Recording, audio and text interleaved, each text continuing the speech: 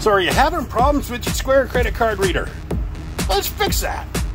So I had the same problem. It didn't start right away, but I got a new phone and I thought for sure something was wrong with Square. Because the Square reader, it would keep timing out on me. Like, what the heck are you doing?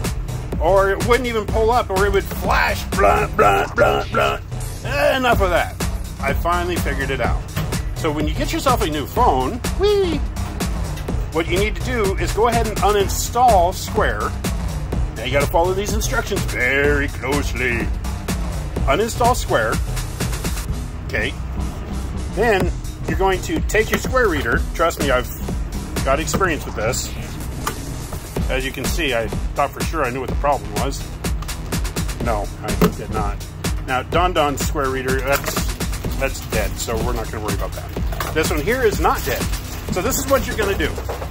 Remember your little reset button back there?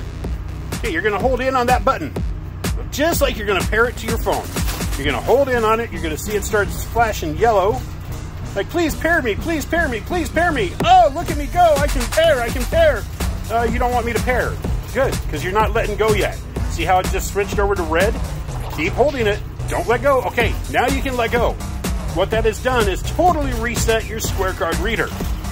Now you can go into your Play Store, re-download the app, make sure you cleared out everything that has to do with Square, clear out your, make your phone forget that Square card reader, and then, once you've re-downloaded your Square, then hold in on the button again until it flashes yellow and it starts to pair with your phone.